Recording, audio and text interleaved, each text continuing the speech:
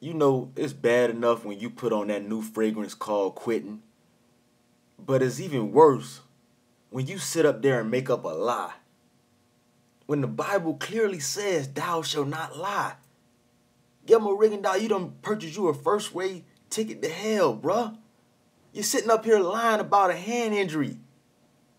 It was first reported that Guillermo Rigondeaux quit in the Lomachenko fight because he had a broken hand, right?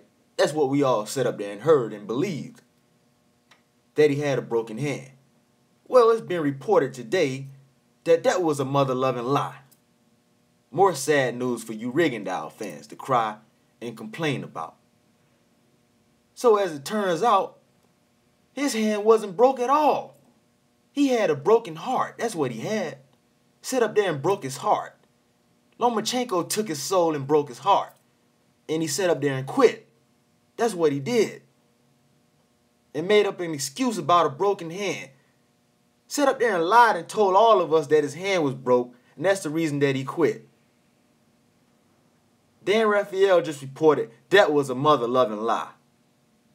They had the x-rays, he had no broken hand, no injury to the hand. You sat up there and lied about quitting, bruh, making up false and fake injuries. That's even more pathetic than quitting to make up the injury. You done fabricated a broken hand.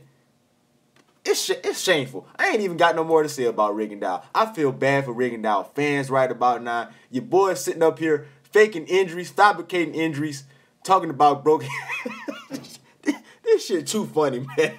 Y'all let me know what y'all think about Rigondeaux getting caught lying about having a broken hand.